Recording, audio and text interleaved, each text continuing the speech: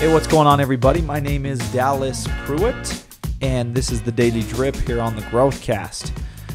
The more time that you invest in something that you want to do or someone in which you hope to become, the more painful it is when you don't reach the level that you want to. Not being able to produce, or just the reality of not producing results in the areas you work so hard for them, that is painful. Failure is painful. But here's the thing.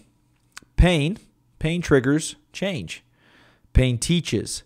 Pain can cause you to investigate further the areas in which you actually need to level up.